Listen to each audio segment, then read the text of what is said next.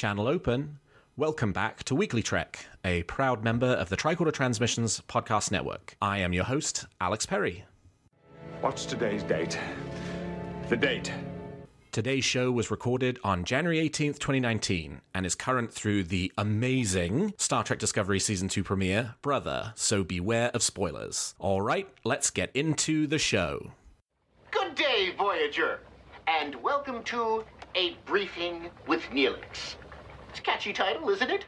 WeeklyTrek is a 30-minute news show covering the biggest stories from the Star Trek franchise. We're in a new golden age of Star Trek, not seen since the late 1990s. There are 4 television shows in active production. Notice that's 1 more than there was a week ago. Rumors of more on the way, and enough merchandise to fill the Bajoran wormhole. So stick with me, and I will help you sort the real facts from the Dominion propaganda that you'll find everywhere online. But, as always, I can't do this alone, and my guest this week is Ali Martinez, who you may know better as the 23-year-old Trekkie. Ali, welcome to the show. Hi, thanks so much for having me. I'm super pumped to talk about all the Trek news that happened this last week. You know, it's funny, my first week was a big week for news, and my second week is turning out to also have been a huge week for news. Not to mention the premiere of Star Trek Discovery Season 2. Mm-hmm. Whoop whoop. We're going to have lots of fun stuff to talk about. Oh, yes. All right, Ali. As you may have heard with Jim last week, and as I plan to ask my guests every week, I would like to know something that's got you excited about Star Trek at the moment. It could be anything, an episode, a book, a comic, merchandise. What's got you moving at Warp 10? Okay, this is actually a story, but first of all, I'm obviously very excited about the new season of Star Trek Discovery. It feels great to have Star Trek back on television, but my feel-good Star Trek moment this week is I interacted with someone on Twitter this week that had tweeted that she was really excited for Star Trek Discovery because it's the first Star Trek that she actually gets to watch, and that just kind of blew my mind because that's so exciting for her, and that's what Enterprise was for me. I was so excited to actually sit down and watch it with my family each week. So props to her that she's excited, and I feel like we all kind of had that exciting moment where we were interested in seeing the Star Trek, sitting down every week and watching it, and just having that excitement of not knowing what comes next instead of binging it all. That is amazing. The fact that this is somebody's first live Star Trek television show is fabulous. Yeah, mine was Voyager. That was the first one that I watched. Amazing show, but it still tingles me every week having a new Star Trek on TV, and I can only imagine if that was somebody's first. That's a great one. I was just going to go with the premiere of season 2. I mean, what a fabulous episode we had yesterday with Brother. What did you think about the Star Trek Discovery season 2 premiere? I actually really liked it. I had a few people over to watch with me that actually were not Star Trek fans, but decided that they would come and watch it. And it was funny, they had so many questions for me, and they were like, oh, I'm sorry that I'm interrupting you to ask questions. And I'm like, no, ask questions. I want you to get interested in Star Trek. But I thought it was wonderful. It just kept me on my toes the entire time, and just the action was great. The comedy was great. I loved it. Yeah, wasn't it great? I thought the vibe of it was really good. Anson Mount was fabulous as Captain Pike. And overall, I think it set up a really interesting story for what the rest of season 2 will be. So if this is the way things are starting, and if they carry on like this, I think we're going to be in for a really, really great season of Star Trek. I agree. It was a super strong start, and it makes me even more excited to see what comes next. Yes. All right, let's turn to the week's top stories. There's a war going on, and I'm a reporter.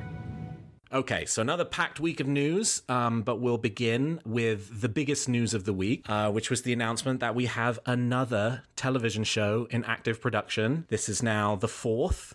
We've got Discovery, obviously, which just started its 2nd season. The Picard show, which according to Alex Kurtzman, will either be coming at the end of this year or early next. Lower Decks, the animated TV show, and now a Section 31 story starring Michelle Yeoh. We don't have many details other than the fact that the show is in development and the showrunners have been announced. It will be the writing duo of Erica Lippolt and Bo Young Kim, who wrote one of my personal favorite episodes from season 1 of Discovery, Into the Forest I Go.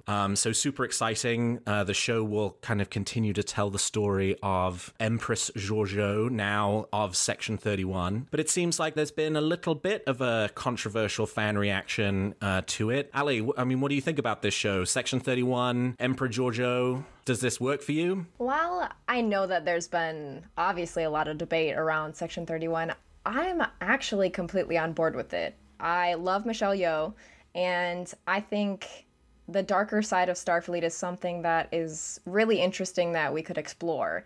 I think Discovery Season 1 definitely highlighted a little bit of that darkness with the Klingon War, but honestly, we see Starfleet as kind of an entity that, you know, follows principles, is guided by morality in pursuit of diversity, inclusiveness, etc.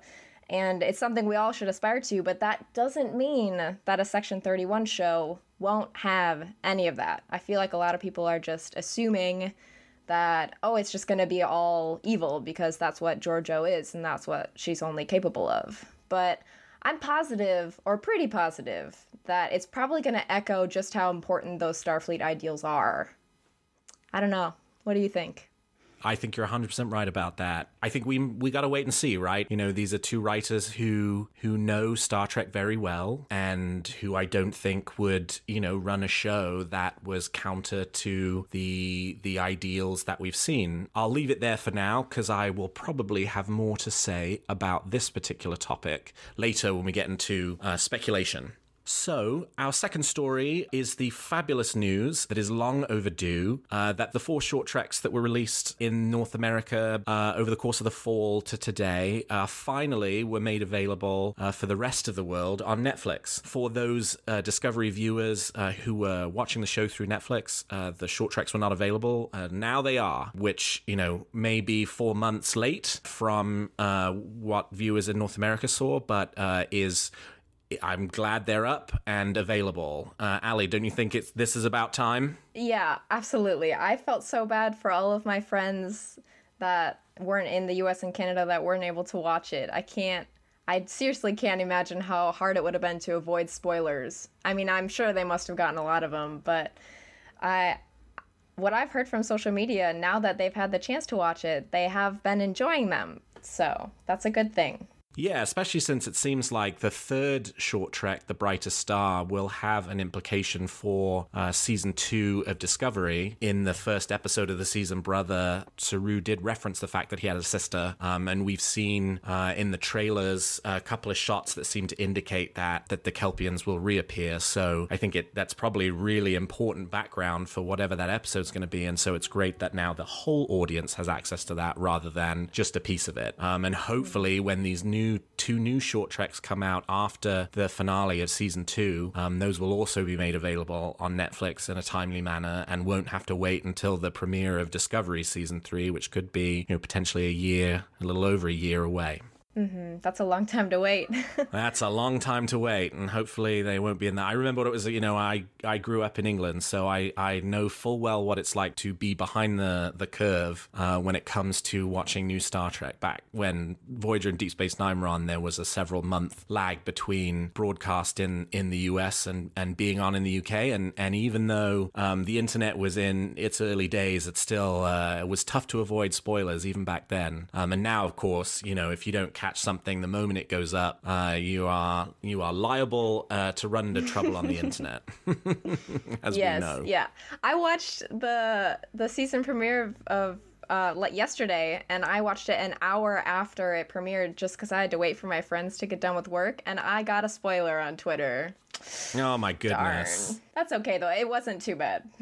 That's the world we live in at the moment. All right. So obviously, we had the season 2 premiere last night, and they had a premiere event in New York in which a number of the cast and major members of the crew were at a red carpet event, lots of press, including the major fan outlets, TrekCore.com, TrekMovie.com, and there was some new tidbits of information that came in that have dribbled in today. I'm sure we'll see more over the weekend, and if and we'll talk about those on next week's show. But one of the major pieces of news coming out of the red carpet event last night is an indication that plans are already underway for Star Trek Discovery Season 3. Yes, that's right. There has only been one episode broadcast of the season so far, but according to co-executive producers Alex Kurtzman and Heather Caden, they have already put some thought into what Season 3 will look like. When TrekCore.com's interviewer was asking about the Georgiou show, co-executive producer Heather Caden indicated that there were plans for Georgiou to appear in Star Trek Discovery Season 3. And no,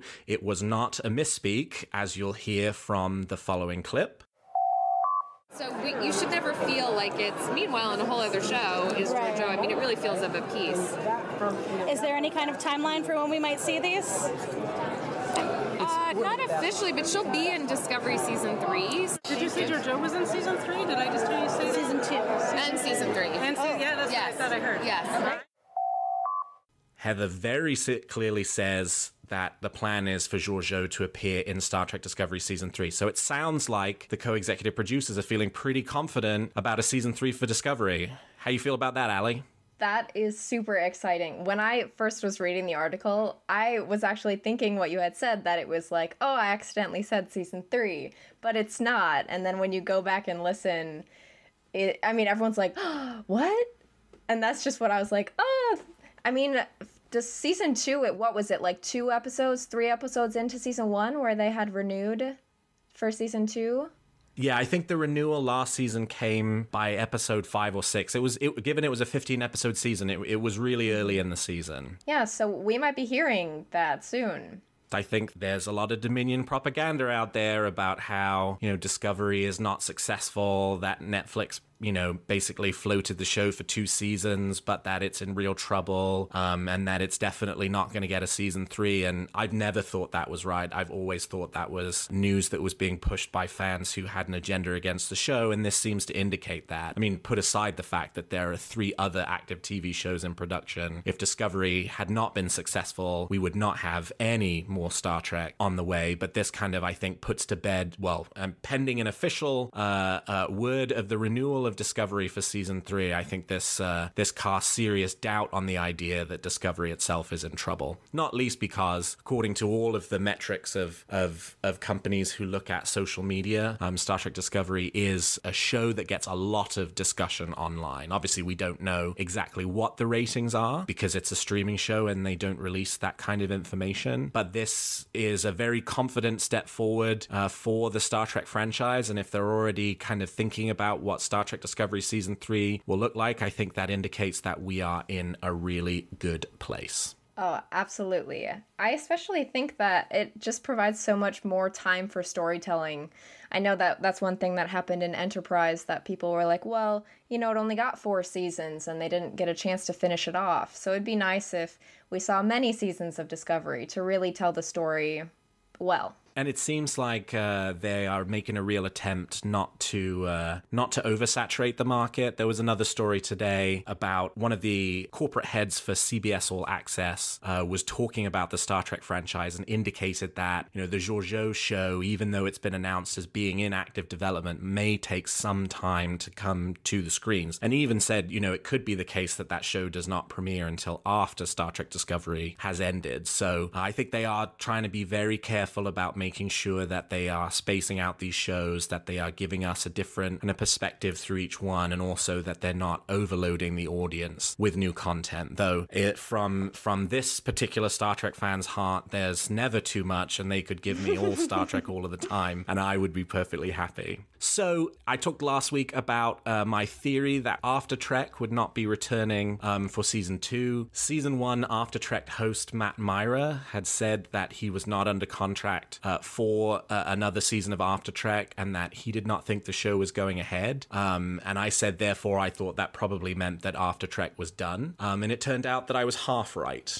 According to a news story this week that was first reported on TrekMovie.com, After Trek, while it will not be returning on CBS All Access, will be launching a weekly Facebook live stream event that will include interviews with the cast, with the creators, with the crew, and the showrunners and the writers. That will broadcast each week. Very few details about this, no information about who will be hosting. We did see something a little bit like what I think they're going to do. Several months ago, Neville Page and Glenn Hetrick, the sort of makeup and creature design aficionados for Star Trek Discovery, did a Facebook live stream in which they talked about some of the makeup. That's where we saw the concept drawing for Saru that was an early concept drawing of Saru that had multiple eyes, which was sort of shot on a small kind of studio space and just broadcast over Facebook. And I think that might be what we see rather than something slicker and more produced like the After Trek that we got for season 1 of Discovery.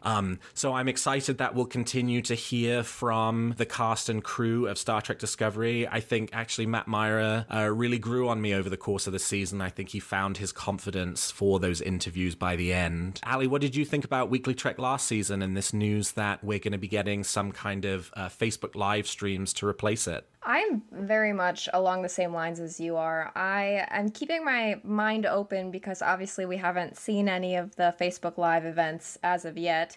I mean, they did the live stream of the red carpet yesterday, but I thought After Trek was really fun. But you know, I'll keep my mind open, and regardless, I love that we're getting something along the lines of an after show where we still can have these fun conversations and learn a little bit more and dig a little bit deeper, because that's always the fun part, to get to hear the ideas and hear the process. And sometimes just hearing about that stuff like spaceship design or the stuff with Saru, just makes me feel bad that I'm not as creative as I am. But I'm going to keep my options open. I do think After Trek was fun, but we'll have to see on the Facebook Live and the direction that they take it in. Yeah, it's those little behind-the-scenes details that I really enjoyed out of that format. And I also, one of the reasons I tuned in every week was for the sort of extended preview for the episode to come the next week. I guess I agree with you. I don't necessarily need all of the bells and whistles that, you know, the fully produced version of the show had, but I would still like the opportunity to hear from, you know, the cast member who featured most in that episode or one of the writers about how the show went and what their experience was, because it did give us some really kind of fun insights behind the scenes that normally you wouldn't get until, you know, long after the show was over. It was nice to get that week by week and sort of chart the production of the show as it went over season 1. So I hope that piece of it will stay. When in doubt, something is better than nothing, right? When in doubt, something is better than nothing. That is absolutely the right philosophy to have. Okay, our last story for the week is an announcement of a new novel, which actually ties into the premiere of Star Trek Discovery Season 2. Coming from Gallery Books and Simon & Schuster, the latest Star Trek Discovery novel will be entitled The Enterprise War, written by John Jackson Miller, who became a regular Star Trek author 3 or 4 years ago and has now penned, he had one trilogy and a couple of one-off novels. I've been a big fan of his writing. I thought the Prey trilogy that he wrote, which really focused on the Klingons, was very well done. And now he is diving into the story of Captain Pike and the USS Enterprise during the Klingon War. So as we saw in Brother, Pike indicated that the Enterprise sat out the Klingon War, that it did not participate in the war, and that they were still out on their 5-year mission. And this novel seems to, from what we know about it, will tell us the story to fill in the details of what happened to the Enterprise during the war. It seems like from the blurb that was provided that there were actually other reasons why the Enterprise was not able to return to Earth, that maybe they were something to do with them being cut off and the crew being separated, and having to come back together and find their way back to the Federation to to join the war effort, which I think sounds like a super interesting premise for a book. I am a huge fan of Captain Pike after last night's season premiere, and so I'm looking forward to doing what most books do and sort of climbing inside his head. Ali, are you a book reader? Do you think this is one that you'll pick up? I am a book reader, but I will admit that I have a long way to go to catch up on all of my Trek reading, so I'll have to listen to Reading Trek and follow along. But something like this book has me super excited. I mean, I have a bunch of Star Trek novels that I've been meaning to get through, but this one is definitely going to be on the top of my list when it does come out. I believe July is what the date was. That's right, July 30th. Okay, and then obviously, when we found out that we didn't see the Enterprise in the war itself, it left us with questions. So now we're going to hopefully get those questions answered. And I love Captain Pike, and like you said, I think Anson Mount did a fantastic job yesterday in the premiere. And I'm so eager to learn more about his character. And also, I'm hoping we're going to get to hear more about Number One, because she's my favorite. And, well, I mean, we'll get to hear about younger Spock as well. So there's a lot of little tidbits there that are going to be some great information, some great brushing up. And then getting to watch Season 2 will be done by then, but then hopefully we'll be on our way to Season 3. Yeah, something that will be really interesting. I'm a book fan. I have been reading Star Trek books since I was a wee lad. The first book that I read was the novelization for All Good Things. So that, and that was when it was a new release. So that shows you how far back it was that I started reading Star Trek novels. What'll be really interesting, and we don't know this yet because we didn't really see Number One in Brother, is that the books have sort of given Number One a backstory, have given her a name, a race, and I'd be really curious to see if Discovery decides to adopt any of the details that the book continuity has had for Number One. I somehow doubt it, just because that doesn't tend to be how modern media works. But I'm curious to see how that turns out. I think it would be interesting if they did go in the same direction as the books, but totally understand why they wouldn't, and think there are lots of interesting things that you could do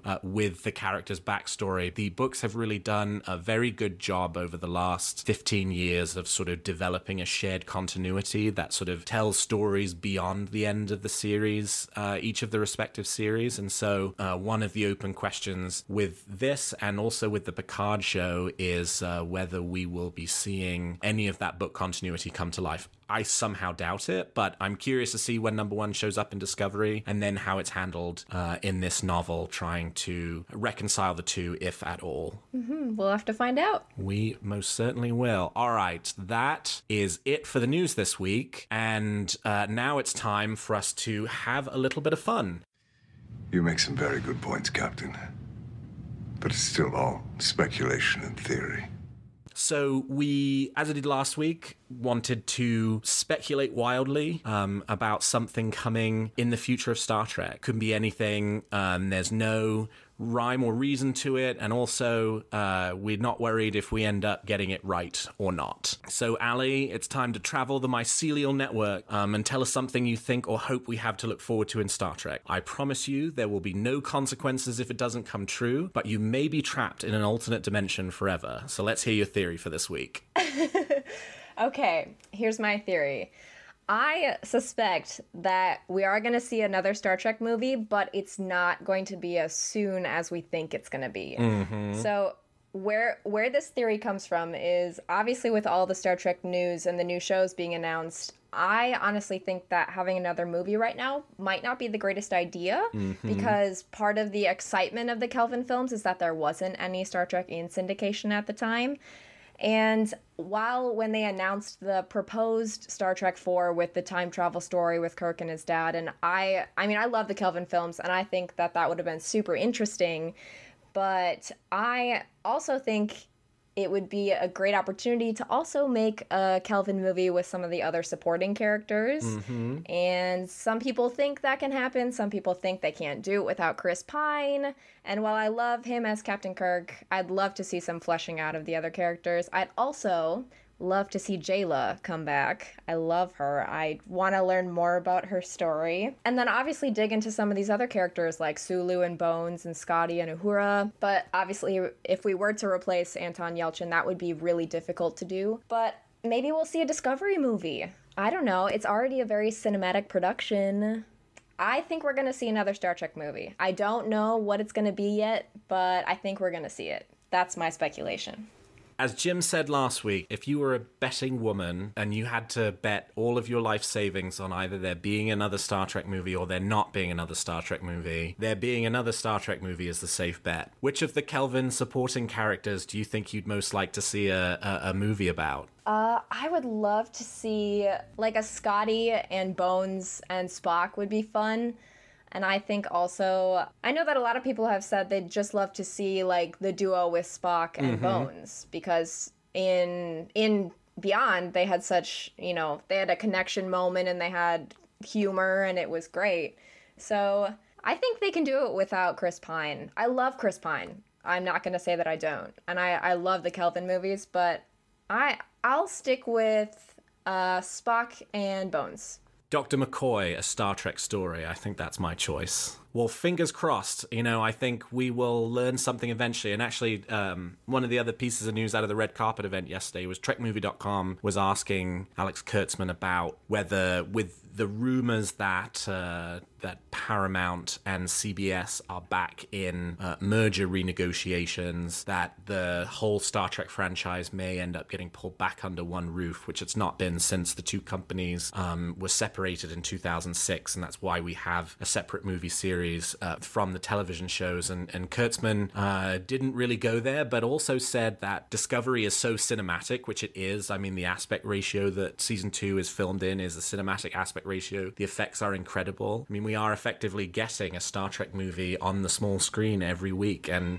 with TVs now being as big as they are, it is almost as good as being in the cinema, but we get 14 hours rather than just 2. I like that theory. That's a great one. So mine for this week is coming back to the Georgiou TV show. And I said I didn't think that the showrunners would be in the business of giving us a show that went against Star Trek's sort of utopian ideals. And I think that will be just as true with the Georgiou show. I think we are in for a redemptive arc for Michelle Yeoh's character that we will really see over the course of the show how this sort of hardened, bitter product of the Terran universe will become much more like the Philippa Georgiou of the Prime timeline that we saw in the first 2 episodes of Discovery. And it will be sort of a show about how the power of the Federation and of Starfleet's ideals can overcome even the most ingrained of conditioning towards being an evil emperor of the Terran Empire. And then it probably will not start off that way, and there will, because they will be telling one story over a more prolonged period of time, that it will be one in which there may be some dark moments, but that ultimately the show will bend towards the light. And as we saw in Star Trek Discovery Season 1, one of the most constant themes of Star Trek has been around right winning in the end. And I think that may be what we're in for with the Georgiou show. And I think it could be really interesting, and I think it could be really powerful, and especially with these writers behind it. I mean, we know nothing about the show right now, and that's why this is 100% speculation. But again, if you asked me to put all of my life savings on figuring out what the Georgiou show was going to be, I would say it would be a redemptive story. What do you think about that, Ali? I love that. I think that it would be super appropriate. And obviously, like I was saying earlier when we were first talking about the show itself, it's the Federation embodies all these ideals of which we aspire to be like. And it would be so great to see someone who really, or we think is the darkest of the dark, right? She was the Emperor of the Terran Empire, and see her really start to change and for the better. And it might take her a while to do that, and she's gonna have to go through a lot, but that would be one heck of a story, I'll tell you that. Well, fingers crossed we will find out sooner rather than later. I'm super excited for it. I mean, who would have thought 3 years ago that now talking there would be 4 shows in active production. We truly are, as I will remind everyone every week, in a new golden age for Star Trek. All right, that is all the time we've got for this episode of the Weekly Trek. Thank you so much to my guest, Ali Martinez, for joining me today. Ali, how can people contact you if they want to continue the conversation? I can be found primarily on Twitter. My handle is @Trekkie. I go by that same handle on Instagram. You can also check out my website, and the web address is ttrekkie.wordpress.com. And I am a big fan of your Twitter account. I love the posts and the love of Star Trek, and especially Tal Talk Tuesdays. Oh, thank you. I have a lot of fun with them. I never would have thought that anyone would enjoy them, but here we are.